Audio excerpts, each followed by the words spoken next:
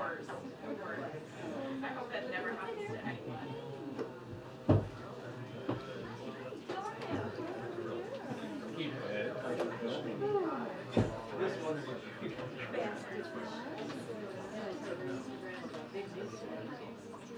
No, it was just the big news subscriptions. Right?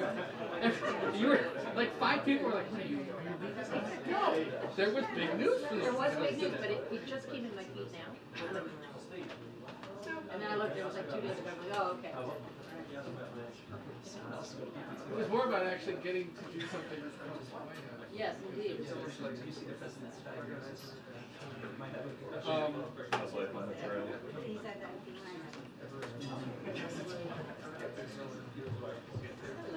Hello, good afternoon, everybody.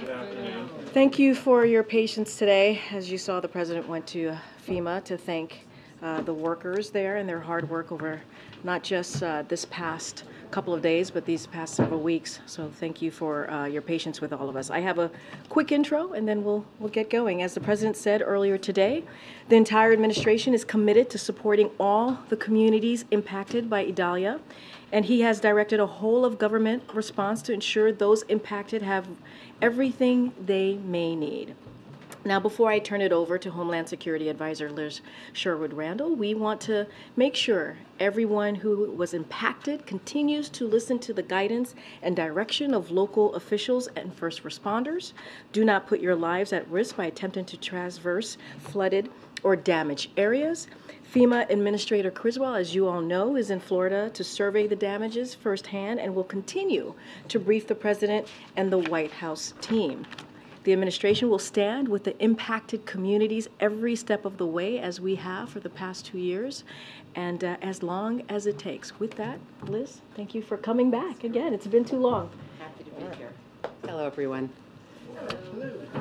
Good afternoon. The president is intensely focused on extreme weather that has impacted people across the country, and as you know, we're experiencing more of it every day. He has been receiving regular updates from Administrator Criswell and from me on the latest developments with Hurricane Idalia, and also, of course, with the ongoing recovery operations in Hawaii on the island of Maui. He continues to guide the response to both, to the devastating fires on Maui, as well as to the remnants of Idalia, now that it has moved off the coast of North Carolina. He and Deanne Criswell have been talking daily. He spoke to her this morning before he went over to FEMA headquarters. He's also been in regular contact with Governor DeSantis. He spoke to the governor twice today. Spoke to him yesterday as well to check on the circumstances on the ground. And today, when he reached him this morning, let him know that he was approving the governor's overnight request for a major disaster declaration. He also talked yesterday to Governor Kemp, Governor McMaster, and Governor Cooper, and committed the federal government's support to each of those states as they responded to and recovered from what we at the time did not know would be, relative to some of the early predictions from the National Hurricane Center, a consequential but not a catastrophic hurricane in those states. Yesterday, he also convened key cabinet members who are leading the federal recovery and rebuilding efforts on Maui, and asked them to report to him on their progress that is essential to supporting the people of Maui. He has directed us to do everything that we can to accelerate recovery wherever people are impacted by extreme weather, whether it is in Maui, Florida, Georgia, the Carolinas, or any of the other communities that have been impacted by extreme weather events since the beginning of his administration. He's particularly focused whenever we talk about these events on the lives that are torn apart and how we can help people get back on their feet as quickly as possible. For example, yesterday when we were briefing him with respect to Maui, he was very focused on the opening of the school year and how the kids of Lahaina don't necessarily have schools they'll be able to attend, and what can we do using federal resources from the Department of Education to support the local community and finding a way for kids to get back to school this fall. I also want to thank the brave first responders, the Coast Guard, the search and rescue teams, the local law enforcement personnel, and so many others who, in a moment like yesterday, run toward danger. They're the ones we pre-deploy, the search and rescue teams, the Coast Guard. They're out there under extremely dangerous circumstances, taking personal risk to make it possible to save lives. I was talking to Admiral Poulin, the deputy of the Coast Guard, when we were over at FEMA just now about the Jayhawk helicopters that fly when a hurricane is still happening in order to be able to rescue people who may need their assistance. So as you've heard, the president did just visit FEMA. The reason he went over there was principally to thank the personnel there on the floor of the National Response Coordination Center who work 24/7 to make sure that we're capable of responding to whatever is happening across the country. He walked the floor and thanked people for what they're doing. It's incredibly important that we acknowledge this work because these are really the unsung heroes, the FEMA folks, both here in the headquarters and also those who are out in the field all around the country helping Americans. He has directed us to ensure that we have a fully coordinated whole-of-government effort to support people in the aftermath of this storm. At his direction, Administrator Criswell flew down to Florida yesterday just as soon as she had completed briefing him both on what was happening in Florida and then during the meeting that he convened on Maui. And she is joining Governor DeSantis today conducting the initial damage assessments in the state. As the president just announced when he was over at FEMA, he will fly to Florida on Saturday to visit the areas most impacted by the hurricane. There are currently approximately 1,500 federal responders on the ground in Florida. This includes over 500 urban search and rescue personnel who were there ready to save lives and help people get to safety.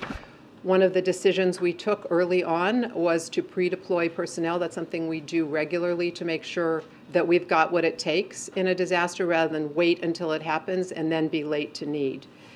The U.S. Army Corps of Engineers was pre-positioned before the storm to support power restoration.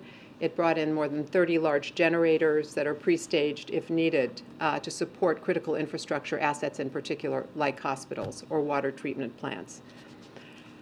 There's also a great deal of work that goes on behind the scenes to ensure that the electric grid can be maintained for people to have access to power after a storm. One of the benefits to the citizens of Florida is that during the Obama-Biden administration, we spent more than $200 million on hardening the grid in Florida by putting in stronger power poles and smart meters on those power poles, something the president referenced yesterday, which has enabled Florida to recover much more quickly from a series of extreme weather events that they faced. I want to also acknowledge the pre-positioning of critical supplies, including more than 1.3 million meals and 1.6 million liters of water in the region in case that's necessary. It may not all be necessary, but again, we want to be ready. The Red Cross is our critical partner in much of this work. They pre-position personnel and resources to support sheltering for up to 20,000 survivors. That may not be necessary, but we know that there are thousands of people who are in shelters as of this morning. The evacuation orders have been lifted in most places in Florida, and so people may be able to go back to their homes. We also have approved through USDA early issuance of September SNAP benefits to all households that receive those benefits. We will be with the citizens of these impacted states as long as it takes. We know that there is some very heavy rain in North Carolina today, lowland flooding. We've asked people to be sure to pay attention to what their local officials are telling them about where it is safe to move, because often people think the hurricane has passed, but that doesn't mean that all of the storm surge and flooding is over. We won't know the full extent of the damage done for several days. The assessment teams are out in Florida today, as I mentioned. What we do know is that we will stay there as long as it takes to help in partnership with our state and local counterparts to get people back on their feet. Now I'm glad to take a few questions. There's a couple questions.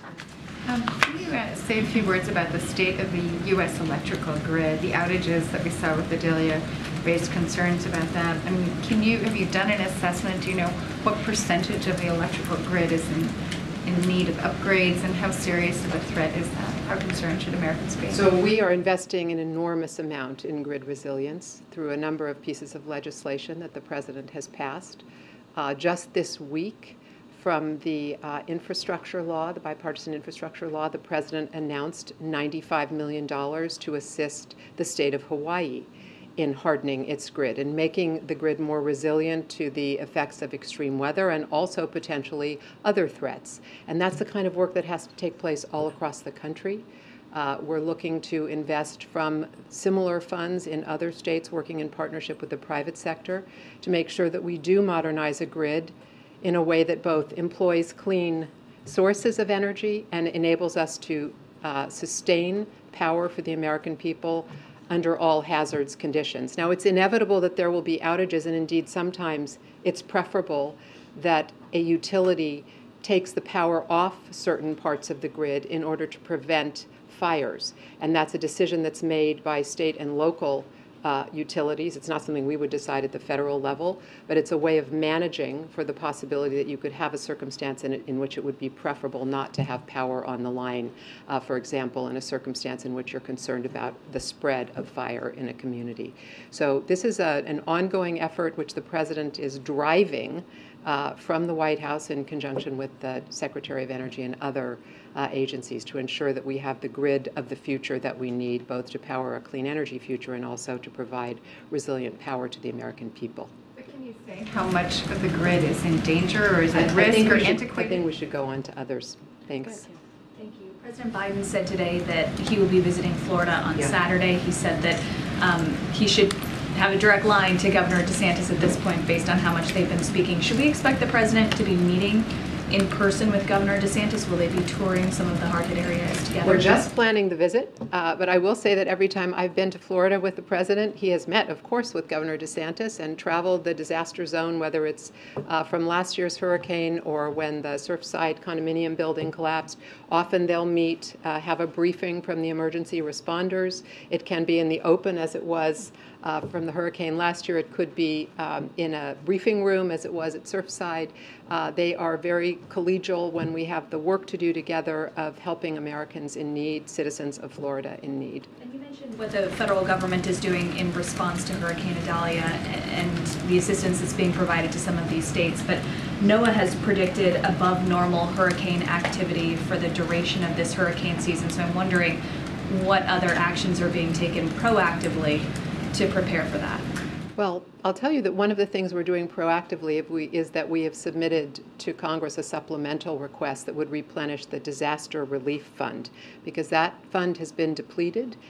We have requested $12 billion because we know that every American expects FEMA to be there if they are experiencing a disaster.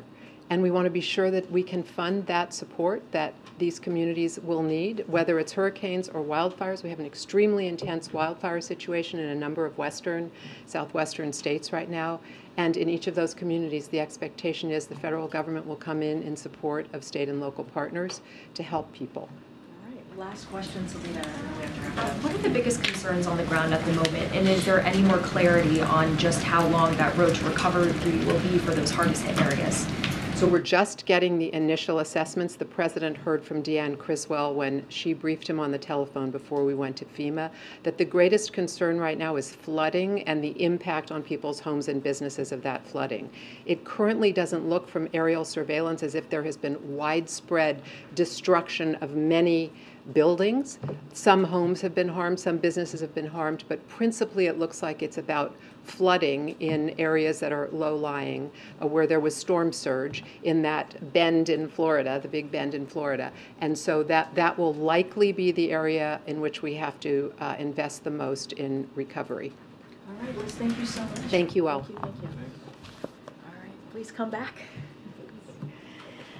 All right, just a couple things at the top, and then we'll get started. So as you all know, in March, President Biden signed an executive order directing the Attorney General to move as close to universal background checks as possible within existing law. Today, as a result of that executive order that the President signed, and also the bipartisan Safer Communities Act, the Department of Justice is taking life-saving action to reduce the number of guns sold without background checks and keep guns out of the hands of criminals. Now, this action that a majority of Americans want to see, a majority of gun owners also want, and it's just common sense. It's just common sense.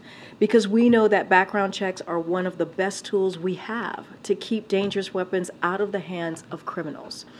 This administration respects the right of responsible gun owners while also believing Americans have the right to live free from gun violence as well. Those two things can exist. The President will continue to call on Congress to build upon this step and pass universal background checks legislation as well as other common sense legislation to save lives. And this administration will continue to do everything it can to combat the epidemic of gun violence that is tearing up our families, our communities, and also our country apart. Now, President Biden, as you all know, if you heard the back and forth, the Q&A that he was able to take at FEMA, that this week he also announced Overdose Awareness Week to focus the nation's attention on the devastation caused by the illicit fentanyl and other illicit drugs, and recognize the people who have lost their lives or a loved one to drug overdose. This is an issue that affects red states and blue states, and it's a key pillar of President Biden's unity agenda. That's why today the White House announced more than $450 million in new funding to strengthen treatment for addiction and disrupt drug trafficking. The second gentleman and the Director of Drug Policy Officer, Dr. Gupta, also hosted family members across the country here at the White House today who have lost loved ones due to drug overdose. Now, the reality is that far too many Americans have lost someone to the overdose epidemic every day, and especially today. We want you to know we see you, we grieve with you, and this administration is committed to ensuring that our nation has the resources we need to beat this crisis. And today, as you all saw from the PCE report came out, it showed that further evidence that inflation is easing, with monthly inflation at 0.2%, the same rate as last month. Economists often look at inflation over 3 months to understand trends. As the chart behind me shows, over the last 3 months, PCE inflation averaged about 2.1%, in line with the pre-pandemic trend that we saw, and core PCE over the last 3 months also fell to the lowest rate in 2.5 years. Now, our economy and labor market remain strong. Yesterday, we learned the economy grew faster than 2% last quarter. And we'll get an update in tomorrow's jobs report. As you all know, I know some of you track that very closely, but we know unemployment has been near historic lows and below 4% for the longest stretch in 50 years. With that, William, it's good to see you. It's been a while. Yeah, thanks. I have 2 questions. On disaster relief funding, does the President think that $12 billion is going to be enough, or is it possible that we'll go back and have to ask Congress for more? So look, $12 billion is, as you know, is part of what this is in the supplemental fund, supplemental request, Criswell, the administrator, has been here for the past several days. I think today is the only day that she hasn't been here, and so she explained the reasoning behind the $12 billion. It is incredibly important. I do want to make very clear that FEMA will continue to do its job and to continue to do the incredible work that they have been doing, dealing with extreme weather, dealing with these kind of disastrous storms that we've been seeing. But it's important, we think, and we believe that it's important for Congress to do its job and to really move forward with the supplemental request. Look, that is something that FEMA certainly asked for and requested, and we believe that this is needed. You heard directly from the President when he was asked about this just moments ago, and so I will leave it there. I'm not going to get ahead of the request that is currently in front of Congress at this time. What's your second question? Well, picking up with that, the White House also asked Congress today for a short-term funding resolution. Can you elaborate why that's necessary, not just for natural disaster response, but on social programs like WIC?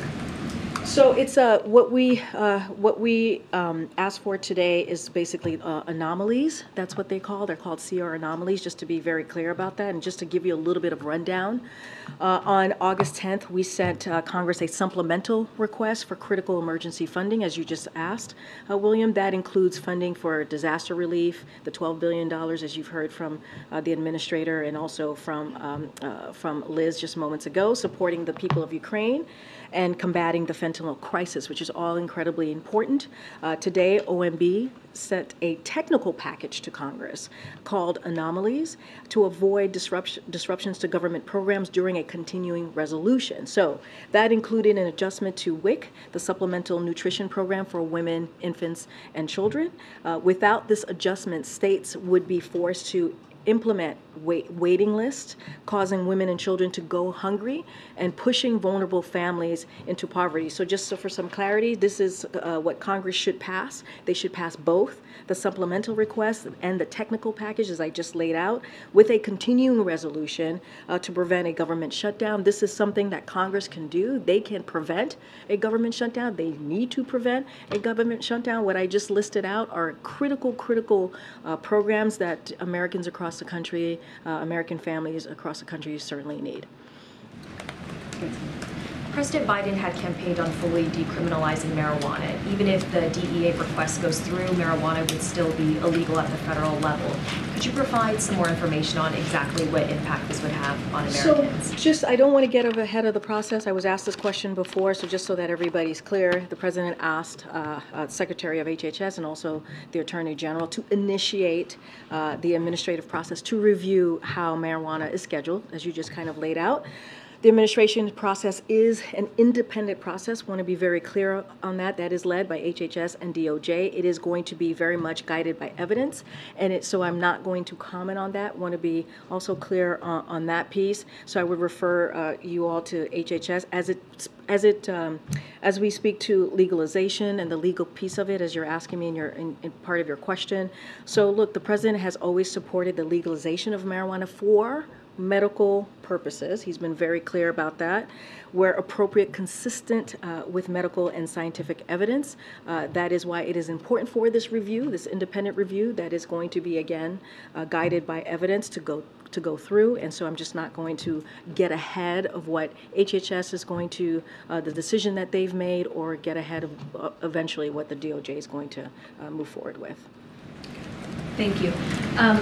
3 months ago, the president struck a deal with Congress that set spending limits, guardrails on federal spending that were supposed to allow negotiators to reach a deal on full-year government spending. Why does the White House believe that the two sides couldn't reach that deal for full-year funding in the last 3 months, now that the White House is suggesting that a continuing resolution will be needed to keep the government open? I mean, look, we have said this is, let's not forget, this deal that was made, right, in early June was a bipartisan decision, right, bipartisan deal. And we truly believe, as I have said almost every day this week when I've been asked this question, that Congress can avoid a shutdown, right? They need to uphold their part of the deal, right? This is what the country wants to see. They want to see us coming together in a bipartisan way. And so there is no reason why this should occur. There is no reason why Congress cannot do their job, as we've been very clear about this. They should keep their word. They should keep their word and do their job. This is what the American people want to see. We saw that in the midterm election, the results of that. They want to see us coming together and working on these issues in a bipartisan way, which we were able to do, as you just listed. So we must fund vital programs for American people and meet emergency needs. And so that's what we're talking about. That's what the anomalies that I just listed out is about. It's a technical process here. But look, Congress, again, needs to avoid a government shutdown, and they need to do their job. But what has been the involvement of the White House, the Office of Legislative Affairs, and some of those who are involved in these negotiations more recently to try to work toward that? Well, I've full talked year about spending? that the last couple of days. I've talked about, not even the last couple of days, I've talked about this for the last couple of weeks when I've been asked, and I've talked about the engagement, the Hill engagement that this White House has had with the the OMB director, Shalonda Young, right? And she has led this process along with the legislative affairs folks, and we have had multiple conversations, multiple calls with congressional members on the Hill. But this does not take away their job and their duty and to keep their word. All we're doing is asking them to keep their word, right? We came to an agreement in a bipartisan way. They should keep their word, and they can avoid Congress. They being Congress can avoid a government shutdown. And yes, we have been talking to them, not just for what led to the agreement going into June, where we finally had a bipartisan agreement, but also these past several months. And I've been very clear about that right here from this podium, about our engagement with the Hill, which is going to continue. Good. Karine, I had asked the president about President Xi from China potentially attending or not attending. We have reports saying that he's not expected to attend the G20 summit. Does that complicate the plans to try to facilitate a meeting between President Biden and President Xi? Do you now anticipate that kind of a meeting would more likely take place at the APEC meeting in San Francisco? And have you had any communication with the Chinese government about whether he would be attending that meeting? So as it relates to his attendance, President Xi's attendance to G20, I would leave that to to his spokesperson to answer that question, not for me to answer. Look, the president has said multiple times that he is looking forward to continuing his engagement and conversation with President Xi. I don't have anything to preview as to when that's going to happen. But look, this is, I'll just let the president's words stand for himself. He spoke about it during his press conference at Camp David. You heard him speak of it just moments ago. He's looking forward to having that conversation, continuing that ongoing engagement. As far as President Xi's participation or attendance, that's just really for his government to speak to. Just following on from that, Secretary Raimondo had a longish trip there. She was in multiple cities and spoke multiple times. I know you were asked about this uninvestable comment, but just looking back, would you assess the outcome of her meetings?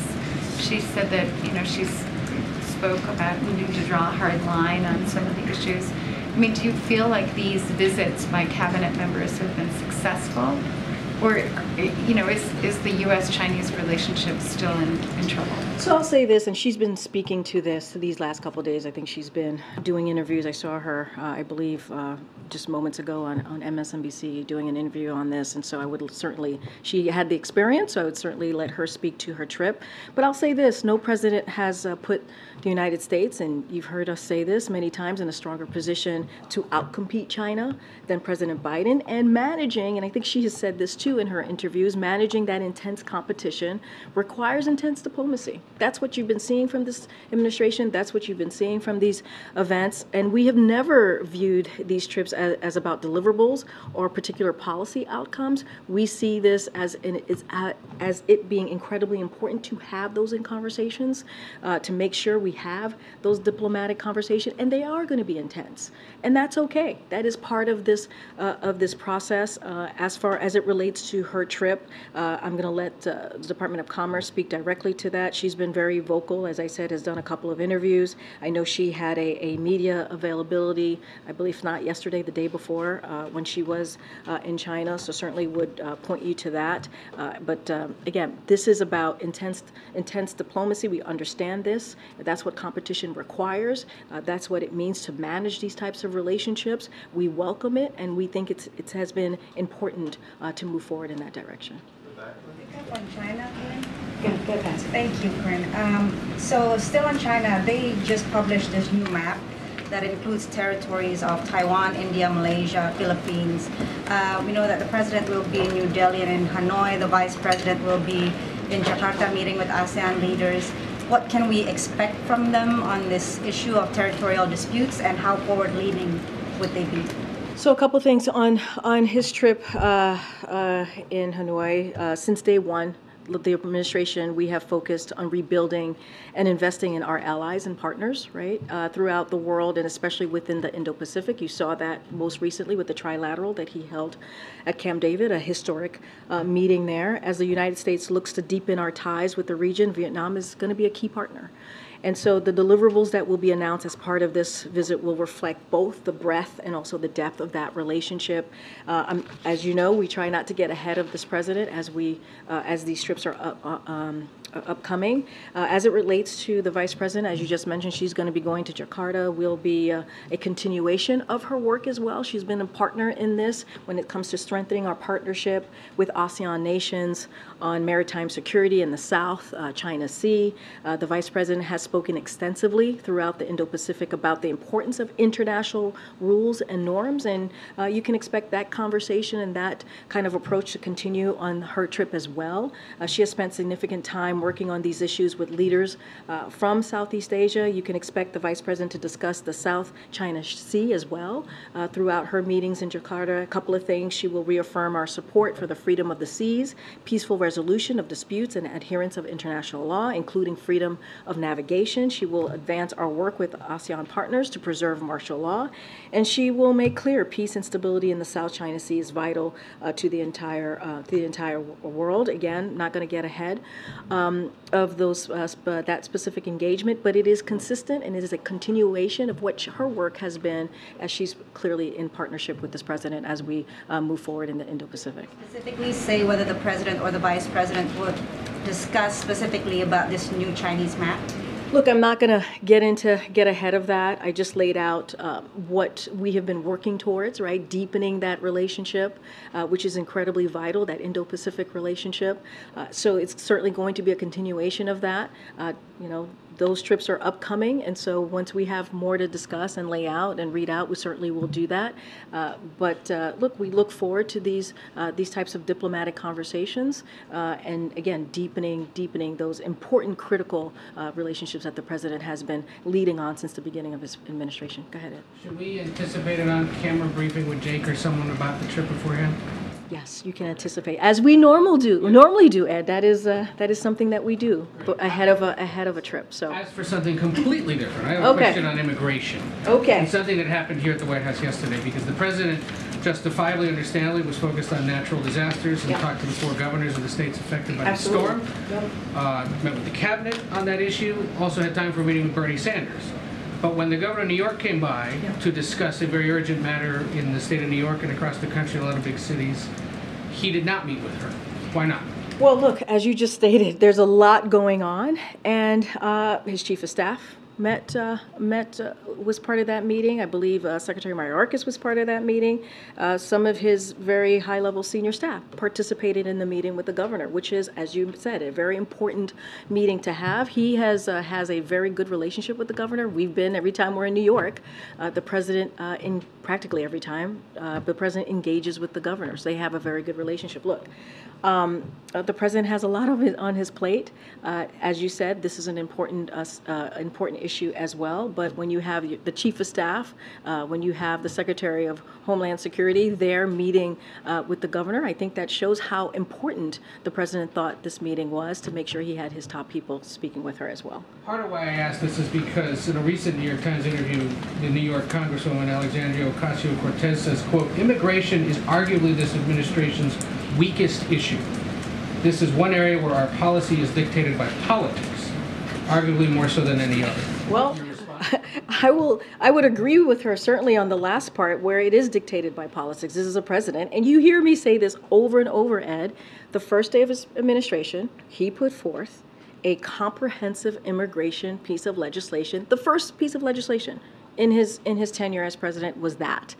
And he took it incredibly seriously and wanted to put forth a path to deal with an issue, a system that has been broken for decades upon decades upon decades. And while he's taking steps on his own, Republicans have made this an incredibly political issue. They have turned this into into political stunts that we have seen over and over and over again. And so the president has asked and has said, hey, let's do this in a bipartisan way. Here's the funding that we would need to actually try to fix what's going on and to work what's going on, work on what's going on on the border, and they refuse. They want to make it, they, meaning Republicans in Congress, want to make it a political issue. Look, the president has done what he can from here, from the federal government, from the White House, to put forth and manage our border in a safe and humane way, to respect the dignity of every human, as he says all the time, and making sure that our communities are safe. And you have seen him do that. But the system is broken. We want to do this in a bipartisan way. Republicans refuse to do that. The charge from the Congresswoman that the White House hasn't taken up recommendations from fellow Democrats on how to deal with this issue more through executive action or otherwise because of concerns of how Republicans might react, you would say what? I would say this. The president has done more to secure the border and to deal with this issue of immigration than anybody else. He really has. June saw the single largest month-to-month drop in unlawful border crossing because of the policies this president put in place. We've got a record number of federal agents and officers, more than 24,000, working to secure the border because of the funding this president secured. We brought 21 world leaders on the West Coast, as you all remember, together for the first time to deal with this issue in a regional way, because of the alliances that this president has put forth, and we secured record funding for border security and management. And let's not forget, we've expanded the pathway to citizenship under this president. And mind you, he's been doing this on his own. Does he want to do it in a bipartisan way? Absolutely. That's why he put forth his first piece of legislation to be on immigration, to fix this broken system. We are willing to work with Congress, with Republicans. We need Republicans to do this. We just do. But they keep turning into a political stunt. Go ahead. I just wanted to follow up. Yeah, you said sure. that this administration has expanded the pathway to citizenship? The pathway of legal pathway, pardon me, the legal pathway for migrants to enter this country. The legal pathways to migrants coming, yes. From the parole program. Right, from the parolee program. Which don't lead to any sort of permanent legal. Well, it's a legal. No, you're right.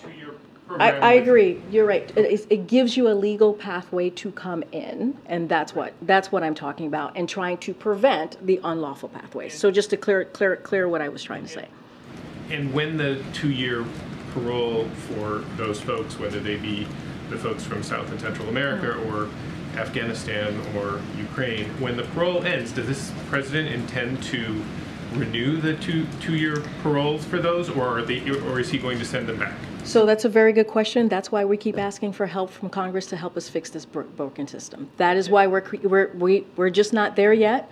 That's why we keep asking for help from Congress, from Republicans, to help actually come together in a bipartisan way to fix this issue. But if they don't, like I said, we're going to continue to do what we can. Right? This president's going to continue to do what he can to deal with it, to deal with a broken system. So we're taking the steps to do that, and that's where we are today. In the president's conversation with Senator McConnell, did he bring up at all the White House supplemental funding request?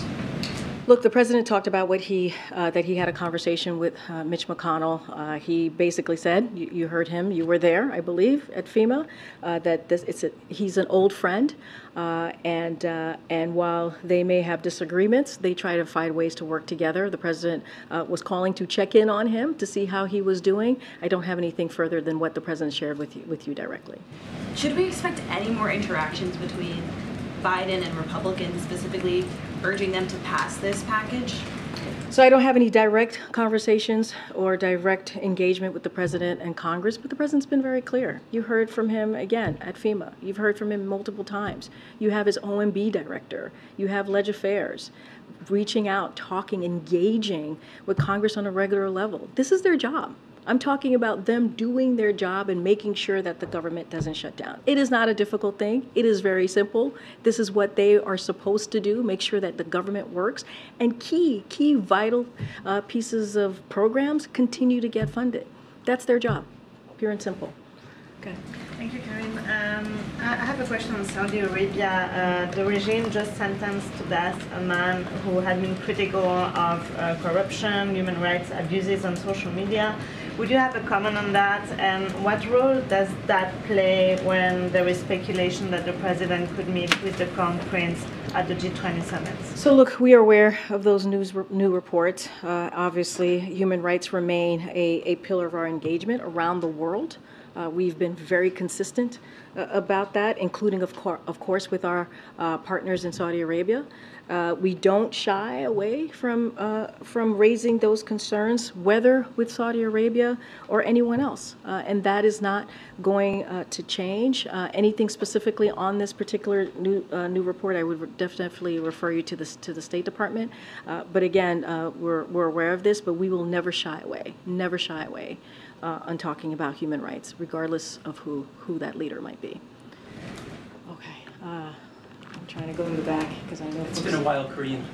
You got to ask the president a question today. Go ahead, Alex. Go ahead, Alex. Karine, how concerned is the White House about a new COVID wave in the fall, and how are you thinking about masking, boosters, and just broadly about the state of the pandemic right now? So a couple of things.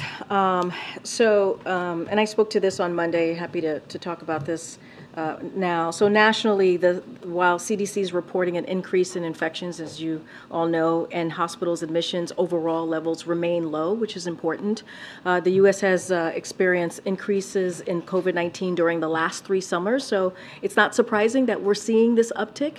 I'd say, it's been a long period of declining rates, and so when updated COVID shots become available in mid-September, we've heard from the FDA and CDC. They announced this last week that there will be new vaccines next. Are we in September? Next month, mid-September. We will be encouraging all Americans to get updated COVID vaccines, and also let's not forget the RSV. Let's not forget the influenza shots as well. All are very critical and important, so we'll be encouraging Americans to do that. And vaccinations, as we all know, as you've heard us say from here, against COVID-19 remains the safest protection for avoiding hospitalization, long-term health outcomes, and death. And so this is why we're going to encourage Americans to make sure they keep up to date with their vaccines. Look, because of this work that this president has done from the beginning of his administration, making sure there was a comprehensive approach with dealing with this pandemic, with dealing COVID-19, we have tools at our disposal now. Whether it's vaccines, whether it's home tests, whether it's masks, we do have an effective treatments. Obviously, we do have these tools at our disposal, and I think that's incredibly important. And so you'll hear more from FDA and CDC. Any more information about those vaccines, certainly I would refer you to CDC as it relates to masking. No protocol has changed here. That is up to the individual. If an individual wants to wear a mask, they can do that. That is up to them. That's why we made sure we provided these different tools. Again, there'll be more to share in mid-September. All right, guys, thank you so much. See you next week. Have a great weekend.